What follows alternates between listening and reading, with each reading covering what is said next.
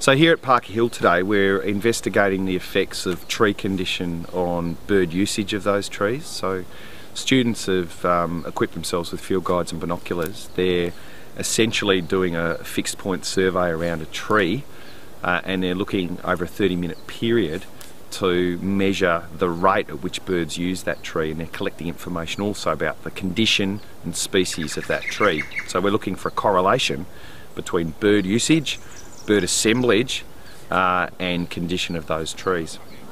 Students have divided the 30-minute period into 1-minute blocks, and in each of those 1-minute blocks they're recording which species occur in the tree, whereabouts in the tree they occur, so whether it's the canopy, the trunk or the understory, and what they're doing in those trees.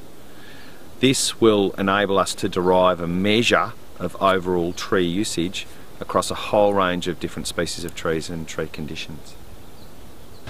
So the bird survey technique is all about looking at specific trees and trying to understand how the condition of that tree actually influences the use of that tree by birds. There's a variety of processes in the Otways area that have the potential to degrade tree condition, but a prominent one of these is overbrowsing by a very abundant population of koalas. So we're very interested in the koala management issue, but we're also interested in what koalas mean for tree condition and what they mean for other species that might want to use those trees. Prominent among these are woodland birds.